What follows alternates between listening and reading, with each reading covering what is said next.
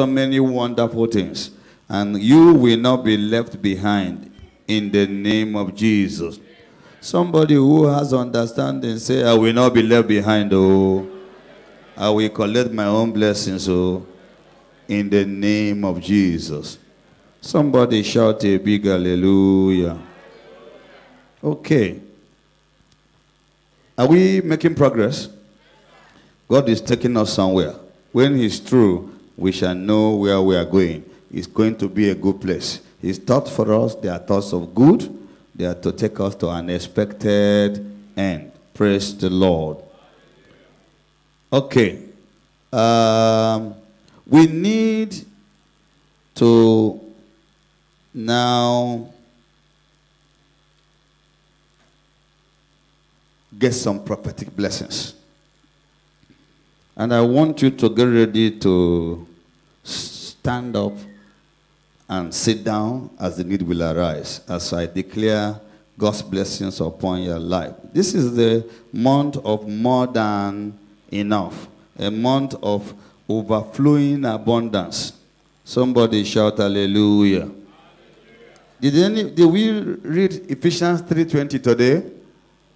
Okay, they have forgotten what Pastor said on New Year crossover service. Can the media project Ephesians 3:20 to us? Meanwhile, just get ready to receive from the Lord these prophetic blessings for the month of January 2020. So can we stand up to take the scripture together? Or we take 20 and 21 together. Okay, so as I told you on the day of crossover service, this is how we'll be confessing the scripture every Sunday. 1, 2, go. Now unto him that is able to do exceeding abundantly above all that we ask or think, according to the power that worketh in us. Unto him be glory in the church by Christ Jesus, throughout all ages, world without end. Amen. Somebody shout amen again. Amen. I want you to listen to this one. Because God promised He will do abundantly in excess of what we may think or imagine or even ask. In John chapter 2, 1 to 10, there was a wedding ceremony. Wine finished halfway into the ceremony. The celebrants could have been embarrassed. Things just went wrong. But thank God Jesus was at the wedding reception. You know the story. Water became wine on Jesus' instruction. And those who tasted the wine said, it's tasting as good as the wine we started with. In other words, the blessings that were cut short momentarily, suddenly there was a new supply that never ended. And so as you raise your hands to God in heaven, I prophesy to you in the name of Jesus, that blessing in your life that appear to be running out, receive a fresh supply in Jesus' name. That blessing that appears to be drying out, receive a new supply in the name of Jesus. That man received a historical testimony that years after, till today, we are still talking about him. I prophesy into your life, what God will do for you in this year of abundance, years after you are gone, people will be talking about it. Oh yes, converting water to wine was a miracle. It has never happened before that day. I prophesy into your life, what has never happened before in this world, that will be something glorious, God will do for you in the name of Jesus. That day was the first day Jesus did the first miracle in his life. Never. Bible said that was the beginning of miracles for him. I prophesy into your life, Those of you who have never received miracles before, and you receive one now in the name of Jesus. What if you have received one before? Something God has never done before for anybody, He does for you now in the name of Jesus. Brethren, shame would have come to the celebrants if half of the people who came for the wedding were not served. But God intervened and shame was taken away. I prophesy into your life, everything that will bring you shame this year, God will turn it into glory in the name of Jesus. So shall it be. In Jesus' mighty name we have declared. God bless you. You may be seated. In 2 Kings chapter 4, 1 to 7. 2 Kings chapter 4, 1 to 7.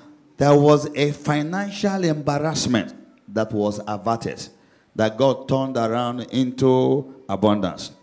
Because a widow, her late husband has left debt for her.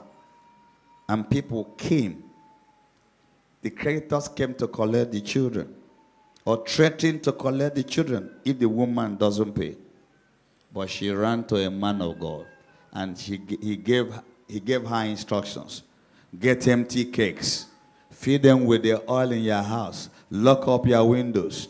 The Bible said that the oil kept flowing until all the empty cakes were filled. And he went to the man of God and said, see what the miracle that has taken place. And the man of God said, go and sell all of them, pay your debt, and live with your son for the rest of your life. That means that woman suddenly had more than enough from not having enough before. Can you please stand up? Let me pray for you. I bless you in the name of God. Every empty cake in your life, God fills them now in the name of Jesus. Every empty bank account, God fills it now in the name of Jesus. With every currency you desire, the Almighty God begins to fill your empty bank accounts in the name of Jesus. Every financial embarrassment that the enemy has prepared for you, in the mighty name of Jesus, God will turn them into testimony in the name of Jesus.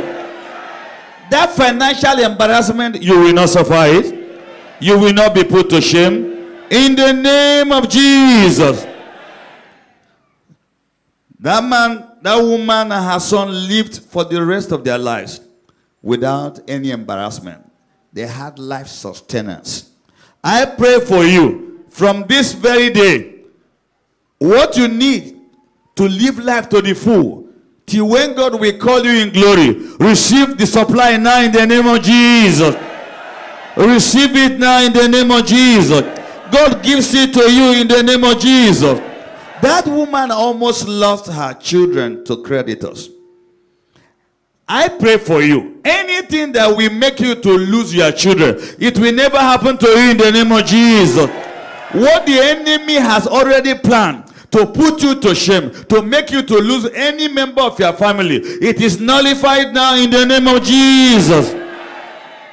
Receive massive financial provision in the name of Jesus.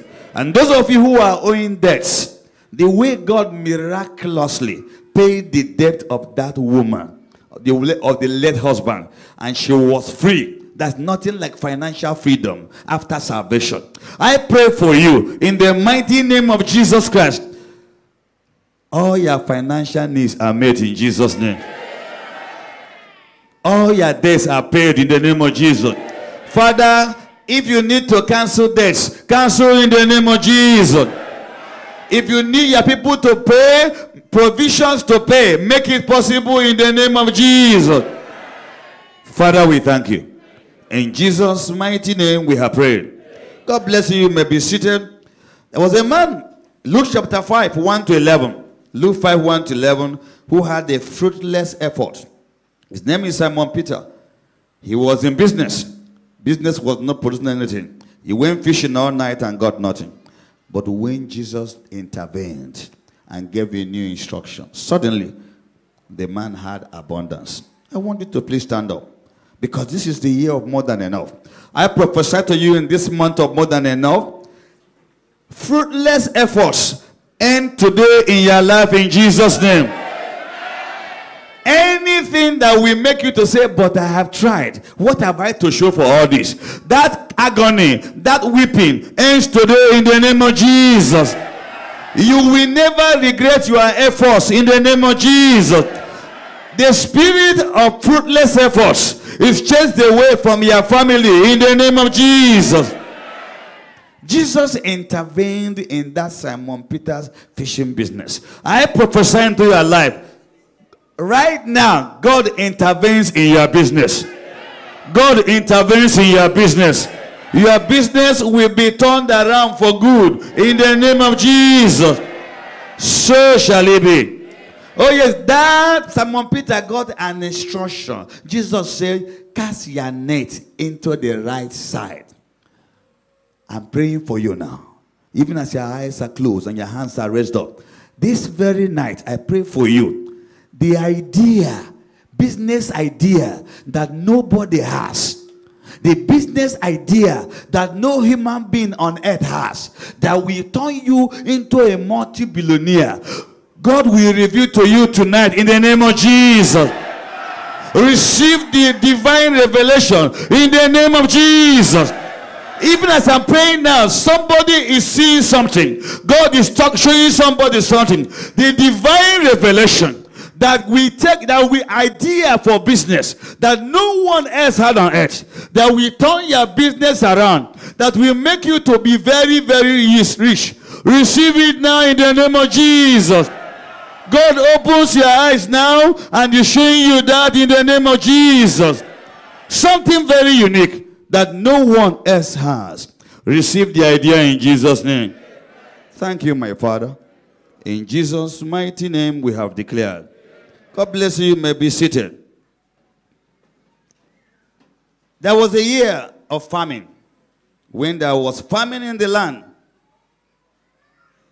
to the extent that people were eating children. What a sad story. Because there was a siege in that country, Samaria. People were crying out to the king, what shall we do? Because the enemy surrounded them. The Assyrians have surrounded Samaria. Nobody was going out, nobody was coming out until they finished what they had and they became cannibalistic. They started eating human beings. Anything that will make you behave like an animal, it will not happen to you in Jesus' name.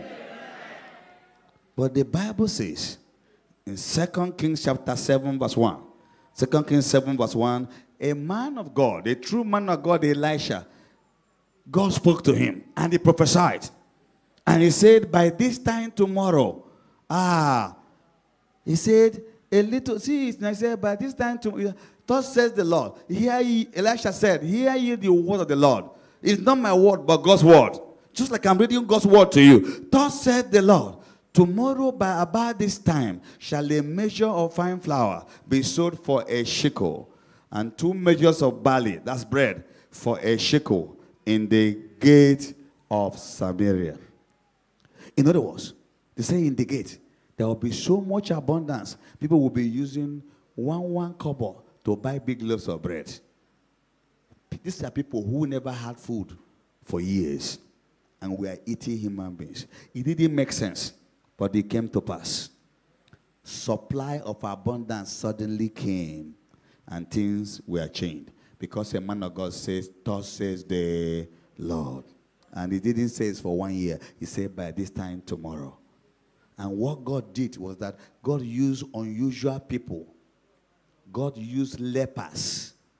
So people who are going, God will use to be able to provide you with their massive supply. Maybe people you don't even like. Maybe people who you say, I don't want to have anything to do with this man. That may be the person God wants to use. So be nice to everybody this year. Because the lepers, nobody wants to mix up with them. But God decided to use them. God made sure that the enemies were hearing sounds. and their sound sounded like intercontinental ballistic missiles. They were hearing sounds of war horses, and they thought, and it was not real, but God made them hear a noise. Your enemies will hear a noise. And because they were running in a hurry, when they heard the noise, they abandoned their food, the food they brought to fight the enemies, to fight the Samaritans. But the Bible says that was the time. The same God who made them hear a noise was the same God who spoke to the lepers and said, get up, get up. And they suddenly said, if we stay here, we will die. If we go to the camp of the enemies, we will also die. We better go to the enemy's camp. You never can tell. They may show us mercy. They may not kill us. Why stay here and starve? God is telling somebody, make a move. Get ready, make a move. Stop that. This very year, you are going to shift location. The person who have been waiting to hear something is hearing it now. Who have been saying, should I make that move? Should I go to that place? Hear it now. God is telling you it's time to change that location.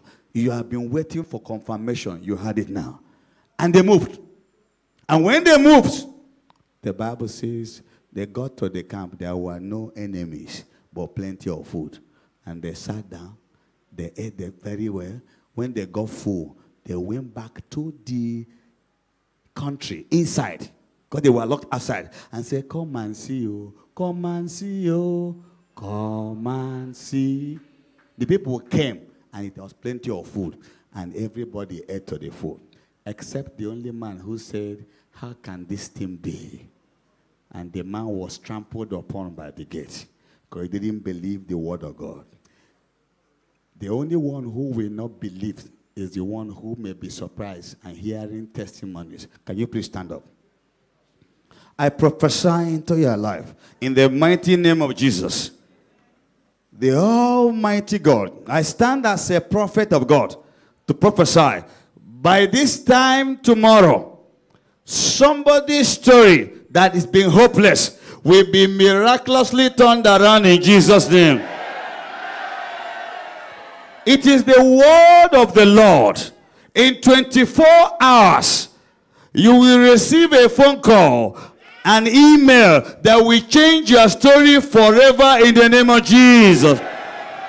It will be a miraculous turnaround in the mighty name of Jesus.